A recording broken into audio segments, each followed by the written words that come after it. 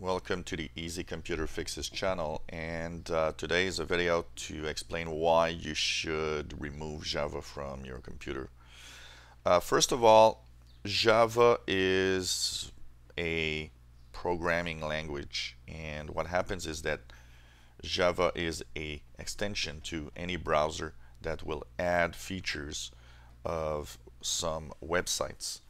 But more and more websites actually have removed Java stuff from their websites and have replaced them with Flash objects. And so you might not have Java installed on your computer, but you might have it, and there are reasons why you might have Java installed on your computer.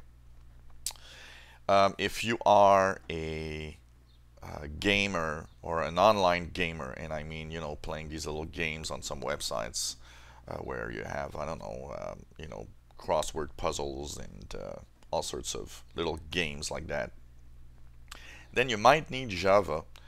It depends on each website. A lot of those games are now in Flash, but it might be Java. So there are instances where Java might be required. If it is, then make sure that you have the latest versions, that you really have the latest in the Java, and that you do every update.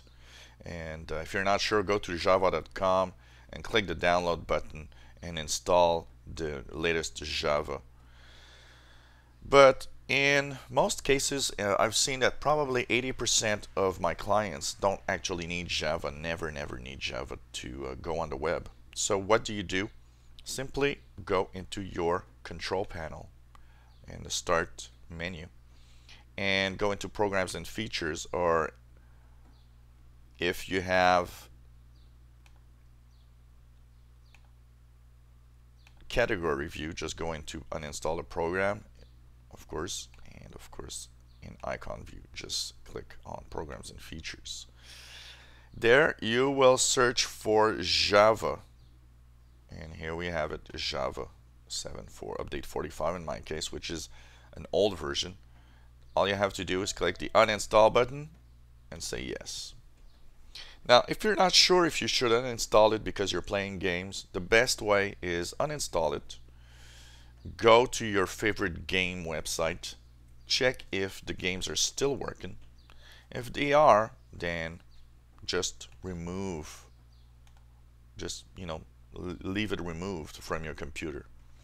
If that was not the case, then go into java.com. Don't search for Java in Google, never do that. Go, and in the top of your browser, if I click here, just type java.com and you will have free Java download. Make sure you remove the check marks if it wants to uninstall other stuff. Java often wants to install Ask toolbar or other things like that, toolbars of all sorts, when you install it. So remove those check marks. Make sure that it's removed from your computer. And if you go on the web and no websites ask you for Java, then just keep it uninstalled. You don't need Java.